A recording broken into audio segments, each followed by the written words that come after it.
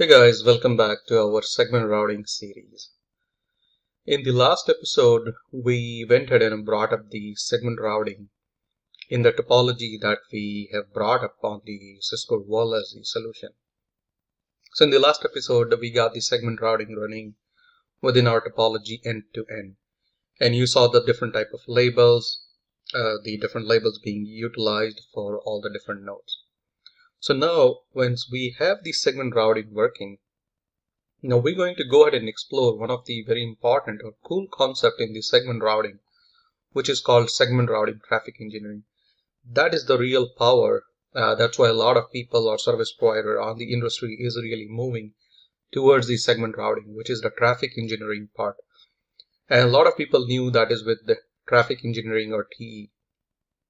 So in this episode, we're going to go ahead and introduce the segment routing traffic engineering as the technology. We'll also see how the SRTE provides a simple, automated, and a scalable architecture for us to engineer traffic flows within a network. So if you are working with any kind of network, let's say you are working with an IGP running OSPF or ISIS, and you would say, okay, I have a node A and node B, I need to send some traffic.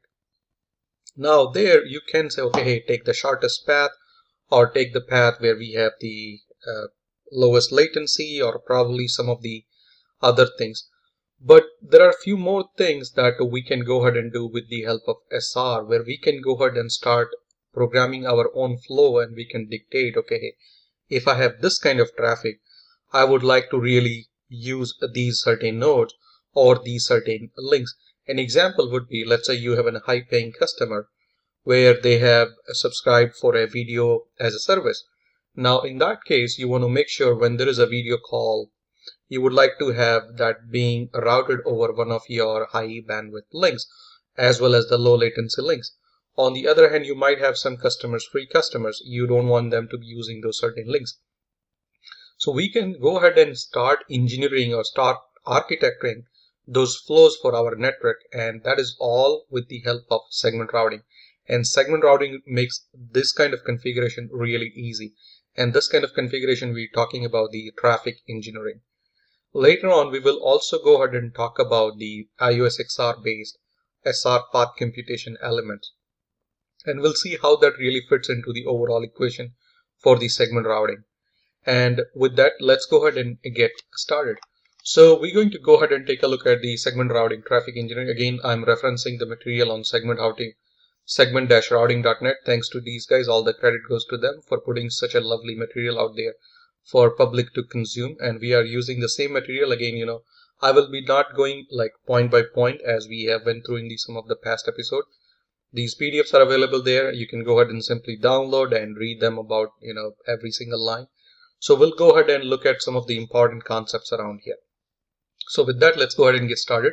So with the topic segment routing traffic engineering, so let's go ahead and scroll some of the slides. We really don't need them, and so far we know, okay, hey, we have different routers. We can pick a sRGB block. We can have a prefix set based on either absolute value or an index value. And then we have something called as a global. Then we have an adjacency set, which are local significant to the router.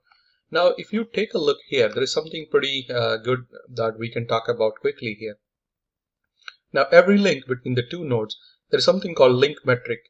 So we have an IGP as well as there is a TE metric. So T is your traffic routing engineering metric basically. And the default value for both IGP and TE is 10. IGP metric is denoted by letter I followed by the value. So in this case it says I10. And the TE metric is denoted by T colon whatever is the value. In that case is 10 also.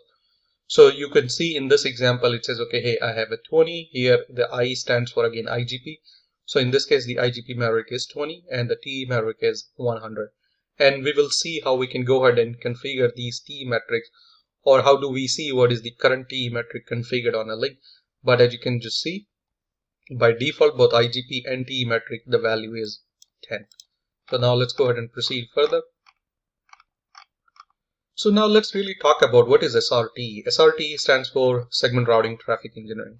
So what it says, it's a simple, automated, and scalable. So there is no core state. So that means state in the packet header. We don't keep any state. No tunnel interface. So if you work with the MPLS, we will go ahead and create a tunnel. There is no such concept of creating a tunnel here. Similarly, when you were working with the MPLS, we had the RSVP where we need to go ahead and keep a state, which is not the case with SRTE here. As well as no head and prior configuration. We don't have to do any prior configuration onto our head and node. We can use something called on-demand policy instantiation. No head and prior steering. We can have an automated steering. And we'll go ahead and take a look at some of these things as we progress further. Again, MPLS and SRv6, we had kind of briefly talked about that.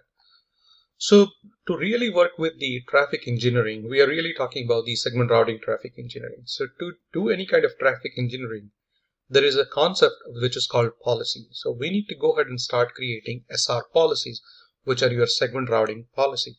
So now let's go ahead and think about what is a policy. So as the name says, SR policy. An SR policy is uniquely identified by a tuple. So tuple, in the tuple, there is something called, we have an headend, there is something called a color, and there is something called endpoint.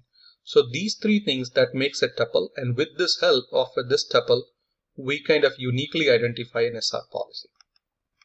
So now let's go ahead and look at what are these headend. So headend, it says where the SR policy is instantiated or implemented. And color is just simply a numerical value to differentiate multiple SRTE policy between the same pair of nodes.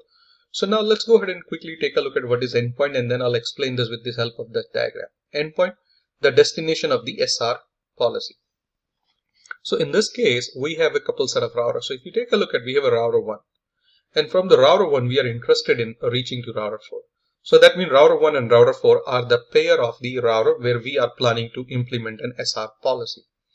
In that case, router 1 is the one who is interested in reaching router 4. That means our destination in this case is router 4. So the destination is called as your endpoint. So router 4 is the endpoint in this particular case. Now router 1 is the one which is interested in reaching router 4. That means the policy that we want needs to be implemented or needs to be instantiated on router 1. So that's why the router 1 is called as your headend. Now the policy that we are creating between this router 1 and router 4, we want to uniquely identify that policy. So we are giving that policy a number, and that number is called color. So in this case, we are saying, okay, hey, we are assigning a color green, and the color green means a numerical value. So now let's say the numerical value we tend to pick is 10. So next time when you want to create another policy between router 1 and router 4, you cannot have the same color because it's a tuple and it needs to be uniquely identified. So your headend will be 1, your endpoint will be 4, but your color needs to be different. So you could pick any other color other than 10. It can be 11, 12, 13, 14, any number that you want to go ahead and pick it up. And that is the main thing. What it says, a color is a numerical value to differentiate multiple SRTE policy. That means when you have multiple policy between a pair, that means you have the same headend and you have the same endpoint. In that case, you want to have a different value for your color. That's what it says.